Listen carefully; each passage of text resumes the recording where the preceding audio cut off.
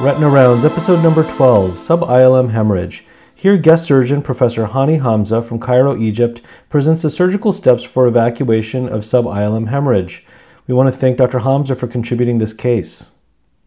So here's our patient. She's a 21-year-old woman with a history of severe repeated vomiting over the course of a day prior to presentation. And when she presented, she had decreased vision in the right eye with a visual acuity at baseline of 20/200. She was diagnosed with a sub-ILM hemorrhage and then monitored over the course of 3 weeks with no improvement, and so the decision was made to take the patient to the operating room for surgical evacuation of the hemorrhage. So you can see here Dr. Hamza is injecting some triamcinolone to stain the posterior hyaloid, and using the vitreous cutter, he's engaging the hyaloid over the optic nerve and inducing a PVD. And you can see here as the PVD is being elevated, the hemorrhage is staying where it is in the sub-ILM space, and sometimes it can be difficult to distinguish a sub-ILM hemorrhage from a subhyaloid hemorrhage. This maneuver obviously confirms that this is a sub-ILM hemorrhage, but other clues that you might be able to use fundoscopically to distinguish the two would include a sheen overlying the hemorrhage, a dome-shaped appearance, and the lack of movement of the hemorrhage with dependent head positioning. OCT can also be helpful to visualize the ILM and the overlying hyaloid in these cases. So you can see Dr. Hamza has injected some tissue blue or brilliant blue to stain the ILM, and now he's using the vitreous cutter to try to engage and lift up the ILM overlying the hemorrhage. It appears though that the ILM is a little bit too taut, and so now he's going to ILM forceps to initiate a peel of the ILM overlying the hemorrhage. You can see that strip of stained ILM coming up as he's removing or unroofing the ILM over the hemorrhage.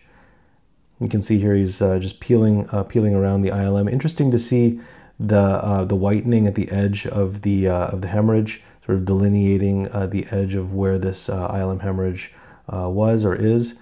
And now you can see as the ILM is being completely unroofed over the hemorrhage, there's a little bit of mobility of the hemorrhage. It's now easily accessible for removal. This is a really beautiful ILM peel here. And so with the cutter, he's going to go ahead and aspirate the hemorrhage, and you can see it's slowly coming here. Now, the reason to remove the hemorrhage in these cases is because there is a hypothesis that the blood itself may be cytotoxic to the retina.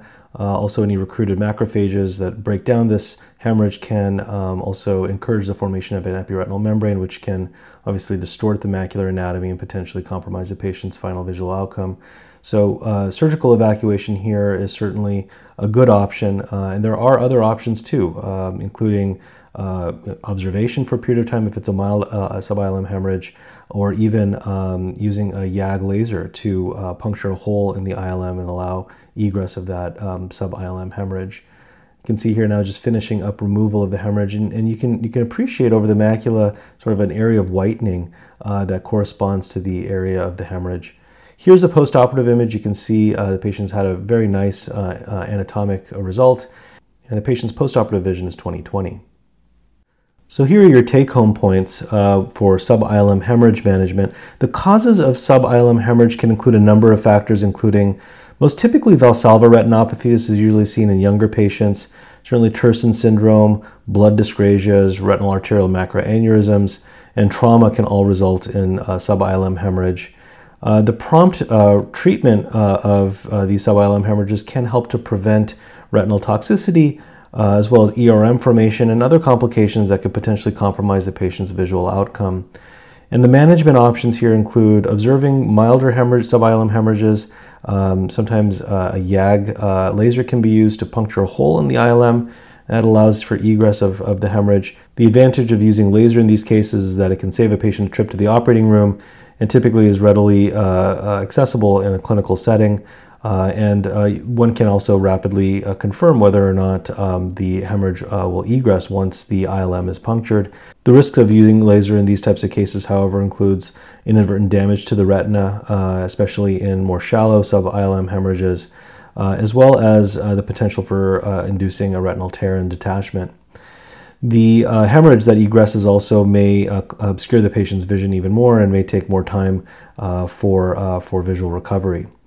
Surgical evacuation would be the definitive treatment in these cases and is typically reserved for more severe sub-ILM hemorrhages that don't improve with observation. And as is demonstrated in this case, can really result in excellent both anatomic and visual outcomes. We want to thank again Professor Hamza for sharing this very interesting case. If you enjoyed this video, please visit us at RetinaRounds.com. There you can sign up for our email list. You'll get a notification every time a new video is posted.